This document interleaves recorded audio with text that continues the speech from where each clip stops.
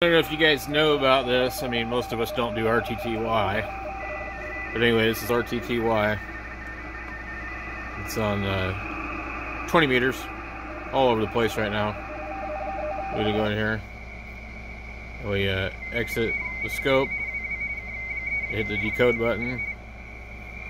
And boom.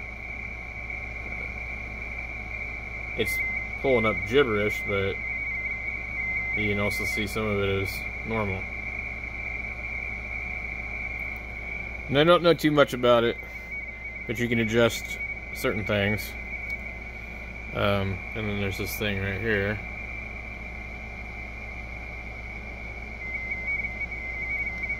Let's see if we can find. I was pretty sure I was on here and I heard a whole bunch. Now I don't see it. Now, that's what I don't want it to do, is do that. Let's see what we can do. Adjust. Bring up.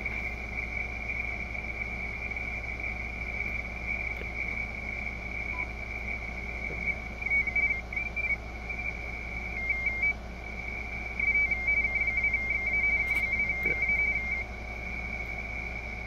Now we've got the threshold up much higher. CQ test K2XA. Okay, so that is working.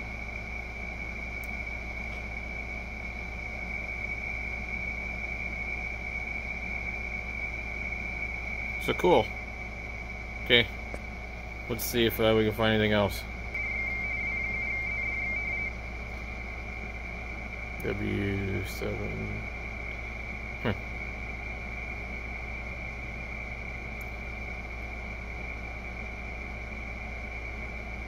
I don't know what this would do. Oh, okay, that's cool. So you can see like more of it.